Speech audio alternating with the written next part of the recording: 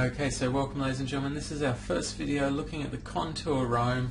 As I said, this is the first video in our series of videos where we're going to be reviewing this little helmet camera. So let's bust it out and have a quick look-see at what we have here. So first of all, with the Contour Roam, we have some nice packaging here. It's a really cool little case that it comes in. And then when we flip it over, we've got some basic welcome stuff, a sticker, and the package mounts. Now, package mounts are really important because that's what you're going to use to stick it onto whatever you're going to be filming.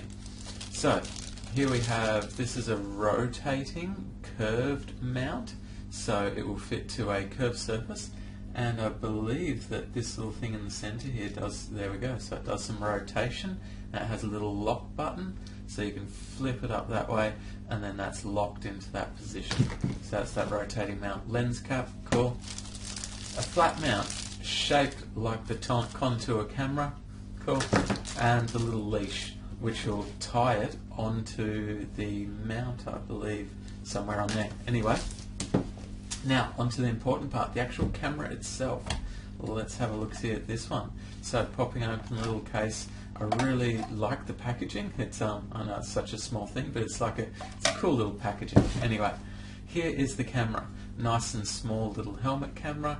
1080p HD. Some of the key points about the little Contour, it is waterproof up to 1 meter by itself without any external packaging. There is also a case which will take it up to higher depths than I would ever go, seeing as I'm going to be using it for motorbikes, so I'm not going to talk about that at all.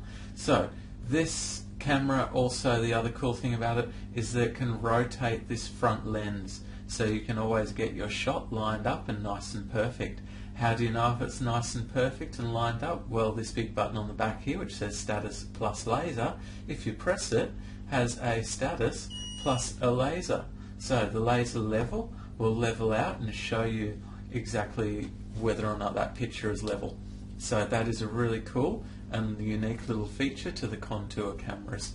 So there we go, gives you a few seconds to level it up.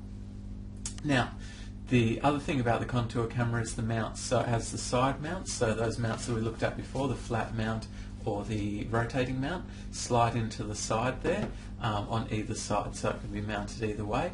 And it also has the industry standard tripod mount there, which is really cool because that opens up a ton of different mounting choices, so you could use it on all sorts of stuff. Okay, so next thing. One of the other cool things about this is its super simple operation. Now, there is no screen, there is no LCD, there is no menu system, and it is one thing to do your recording.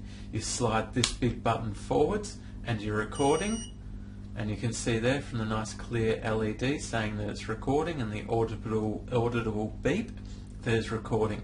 Slide that button back and you've finished recording. Couple of beeps, there you go. Couldn't be simpler. That is one of the cool things about it. It's super simple operation.